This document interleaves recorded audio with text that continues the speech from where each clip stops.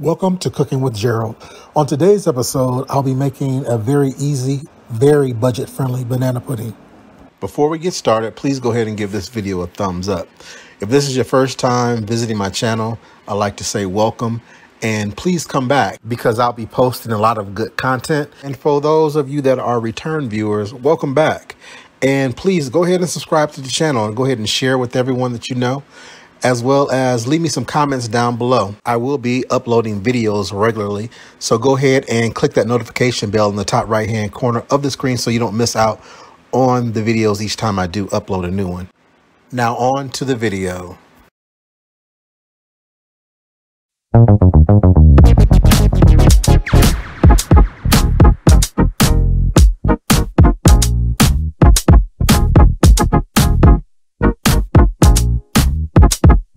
Okay guys, welcome back to my channel and my kitchen, Cooking with Gerald. Today I'm making a simple banana pudding. Now, there's several different ways you can make banana pudding. You can make it 100% homemade, which is the way that I normally do make it, which is making the pudding from scratch. And you can even go as far as making the wafers from scratch as well. And then using a meringue topping and baking it, or you don't have to use meringue, you can actually use whipped cream and put it on top. Okay, this is a shortcut way to make it. This is using store-bought pudding that you just put milk in, and then I have some homemade whipped cream that I whipped up by hand. So with this one, you just follow the instructions on the package for the pudding. And then you select your crackers, your cookies. Either you can do chessman, which I have right here, butter cookies, or else you can do the Nilla wafers. Also, what some people will do with some recipes, like for example, this bakery in New York City called Magnolia's Bakery, instead of adding milk to the pudding mix, and they use a regular vanilla pudding mix and not banana pudding mix, and I'll explain to you why I'm doing this one. But you actually do a can of condensed milk and some water to thin the condensed milk out. I guess that actually sweetens the pudding even more. I don't like milk, but I do like milk inside of things. And the sweetened condensed milk to me tastes too milky, if that makes any sense. And I don't like bananas. I like banana flavor, but I don't like the raw bananas. There's just something about the consistency, kind of slimy, that I just don't like. And I guess you could slice the bananas down the middle and then scrape out the seeds when you do make banana pudding, and that'll prevent the bananas from turning brown and breaking down as quickly as they would with the seeds in there. So to get started, I have my casserole dish right here. I'm gonna go ahead and fold my pudding into my whipped cream. Actually, you know what, vice versa. So I may save some of this whipped cream to put on top. So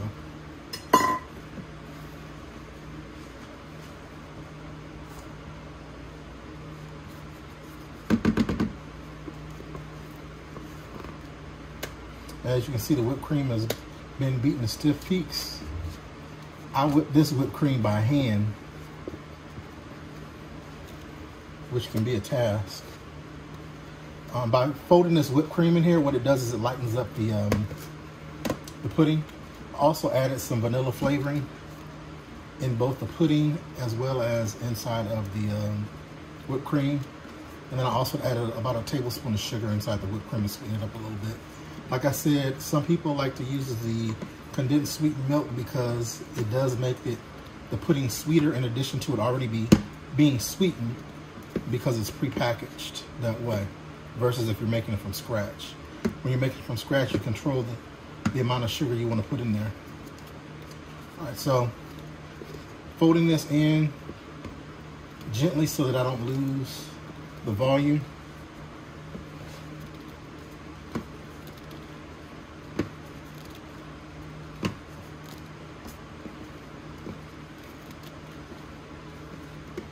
And you want to keep doing this until both the pudding and the whipped cream have harmoniously blended together. So there's not too much white and there's not streaks of yellow, but an even color.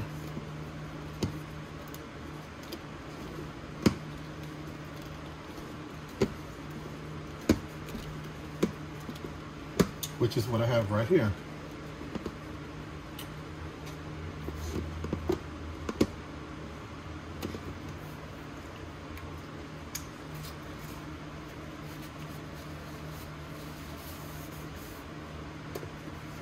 All right.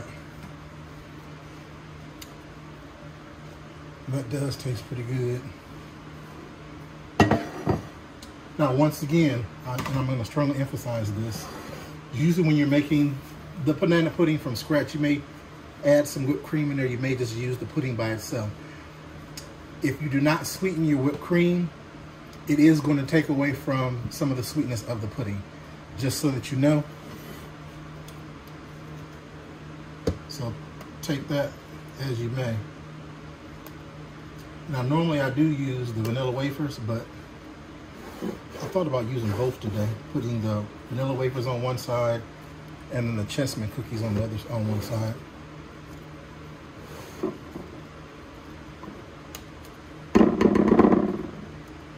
So we start off with the cream.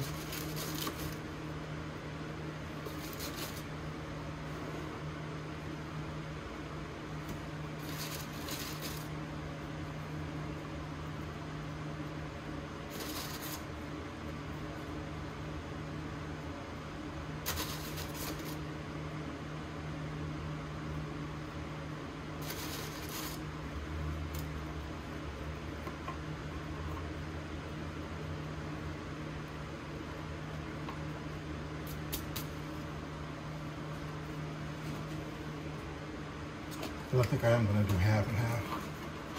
Half on one side, half on the other side. Just because I can. But this is the traditional way that you do make it. So.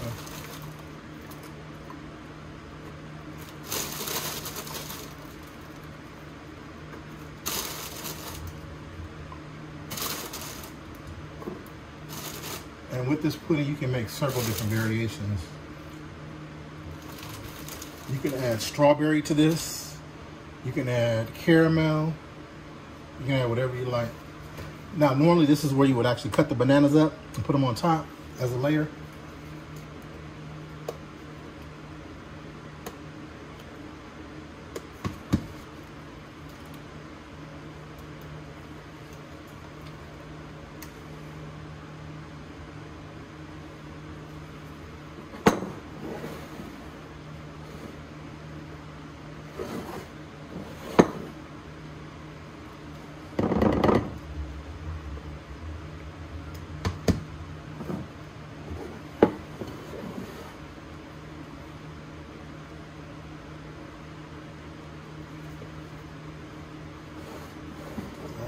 Start my other layer.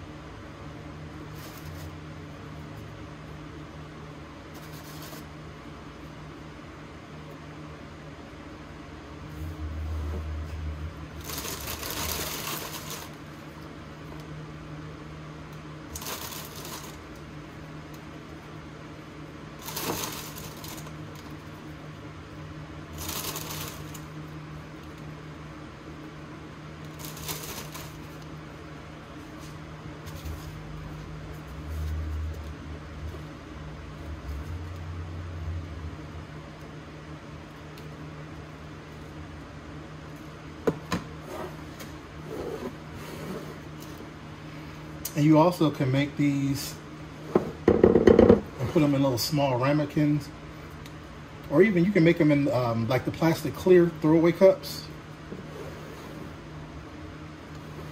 as well, and you can freeze them afterwards. Pudding freezes well as long as it's sealed properly. I ship pies, like banana cream pie, coconut cream pie.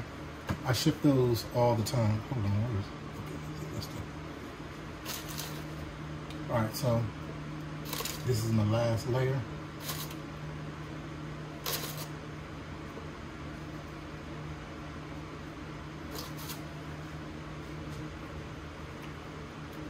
Break this in half.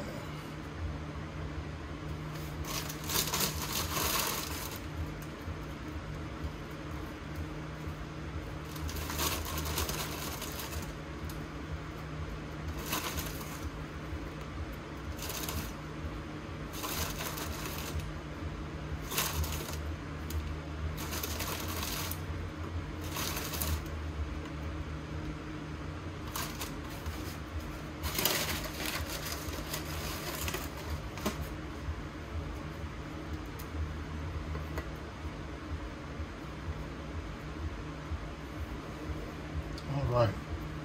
So now I'll go ahead and put this last bit of pudding on the top.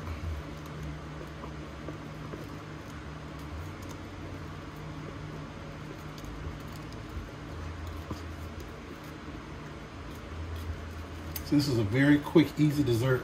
You can make it with your children, grandkids, whatever. Very, very easy and very less messy for them to make, and does not require a mixer. All it requires is a whisk and a rubber scraper or wooden spoon, whichever one you prefer using.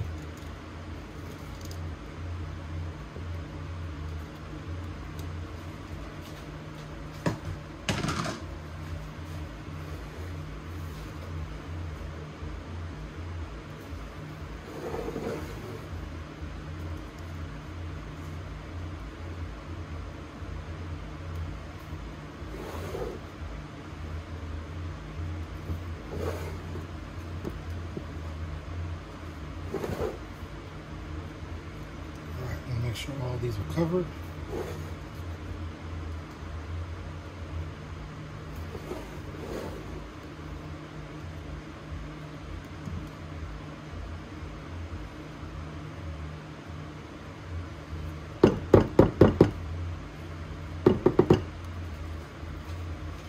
All right, so now I'll go ahead and add my whipped cream, the remainder on top.